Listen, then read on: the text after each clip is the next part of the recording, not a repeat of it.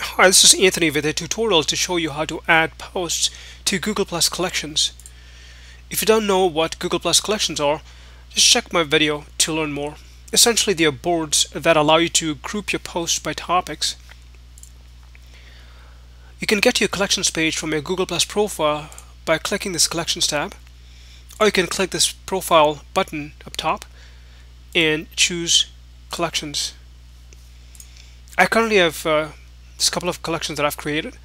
In order to create a collection, you can just click this add button. However, if it's the first time you're creating a collection, you'll probably see a page like this one.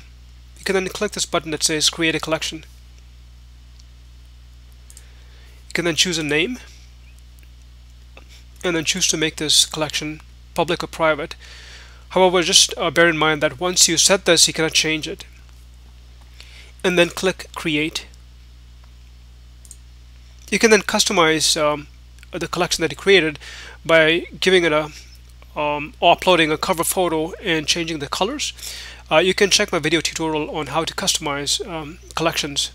Now let me show you how to add Google Plus posts to the collection. So go to your main Google Plus profile page and look for the post that you want to add. So this is the one that I want to add to my collection. So you basically just click this down arrow and choose move post to collection. Then here just drop down this little box or arrow and choose the appropriate collection, and then click this button that says move to collection. It'll then give a confirmation that it's been saved in a collection, and if you click the collections tab, it'll display all your collections, and you can then basically click that collection to see the different posts in that specific collection. So that's pretty much it. Hope you found this video useful.